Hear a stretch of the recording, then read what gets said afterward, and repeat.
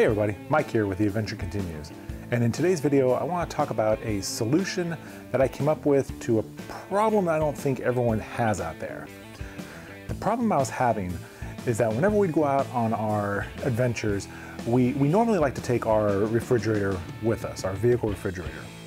And what was happening is that if we were camping, the refrigerator would last on our battery backup. We have a Rock Pals 500 watt battery bank that we use to power our refrigerator while we're camping.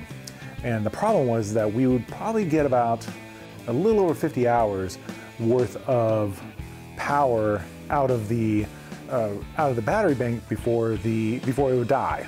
And trying to charge it while going down the trail, the refrigerator would draw more power than was being put back in to the battery bank. Now, what I wanted to do is I thought it would be nice that the battery bank and the refrigerator would be running off the vehicle. So the refrigerator would be running off the vehicle, being powered by the vehicle, and the Rock Pals would be charged while going down the road. And then when we stop, the refrigerator would automatically switch over to the Rock Pals and be powered off of that. So searching online for a switching mechanism, a switching component of some sort, I couldn't come up with exactly what I was looking for. They didn't have something out of the box, but they did have I found on Amazon, they did have like a circuit board that would do that, where if it sensed power, 12 volt power coming from one inlet, it would default to that. As soon as power would be cut off to that, let's say you shut off your vehicle, it would automatically switch over to the secondary input, which sounds great. The problem is that it takes about a second or two to make that switch happen. It wasn't instantaneous. It wasn't like an uninterrupted power supply. So with that, electronics, they don't like to have power cut off to them. What I couldn't do is unplug the refrigerator from the Rock Pals and then plug it into the car, and vice versa when to go back and forth. It'd be a constant shutting it off, unplugging, replugging, and then turn it back on. So what I ended up doing is I found a single pole double throw switch on Amazon. It's an on switch. There's no off setting to it.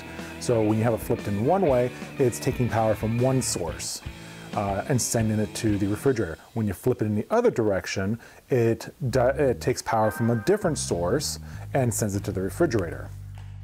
So this video is not a step-by-step install video, but a few clips here will show what I did in order to make this switch work.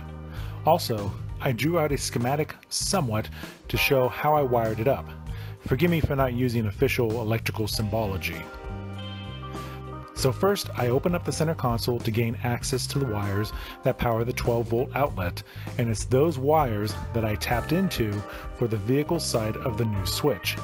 I started there because I wanted wires that are already on a fuse from the vehicle, thus protecting the system from any overloads. I cannibalized a 12 volt extension cord and used the female end of the plug for the fridge. The idea here is that I wanted to use the 12 volt power cable that came with the fridge, so I wouldn't be making a new power cord. So this step is just basically extending the location of the power outlet.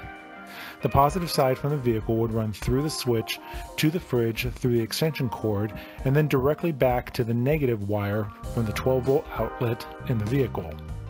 After these connections were made, I turned my attention to the other half of the wiring, the power from the battery bank.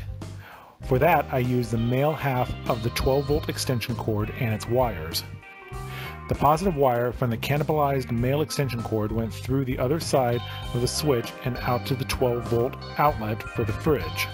The negative wire would tap into the same negative wire from the 12 volt outlet in the vehicle. This completes the circuit, and now we have a switch that when in one position, it powers whatever 12 volt device we have plugged in this case a fridge, and in the other position, it seamlessly moves the load to the Rockwell's 500 watt power bank.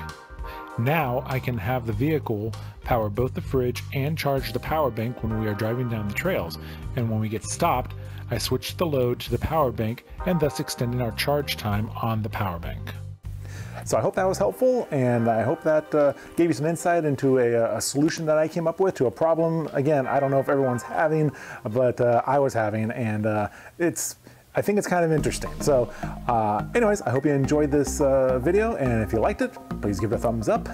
If you have any comments, please leave them below. It helps me out, and I will see you in the next one. Bye.